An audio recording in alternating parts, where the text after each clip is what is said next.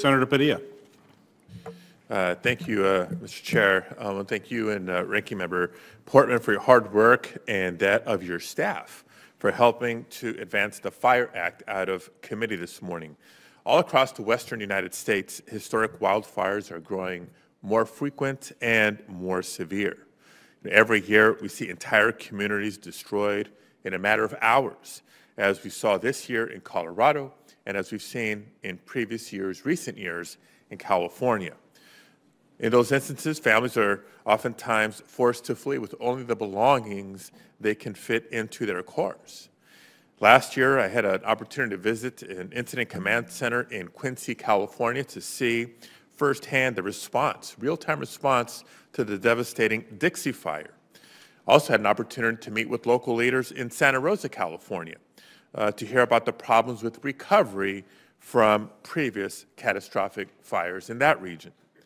The FIRE Act that we have approved today will help ensure FEMA addresses the unique and increasing danger of wildfires.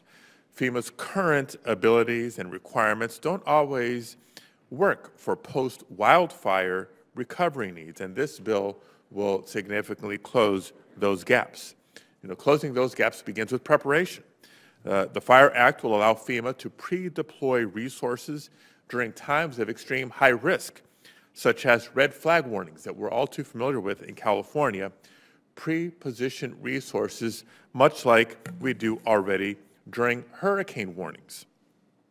Then, as communities are rebuilding after a disaster, this bill will work with FEMA to ensure that it takes wildfire-specific concerns into account, like melted infrastructure, not a scenario you see with other types of disasters, and burned trees, yet another example.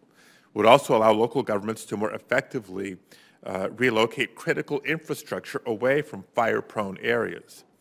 In the aftermath of a fire, this bill will also help provide better housing assistance, case management, and crisis counseling for survivors, with a focus on equity for underserved communities and tribal governments. And with the FIRE Act, we'll be able to better prepare for and respond to the unique challenges of wildfires and aid the people on the front lines of the climate crisis in California and throughout the western United States. So I'm thankful again for the majority and minority committee staff who contributed to the bill, as well as our partners at FEMA.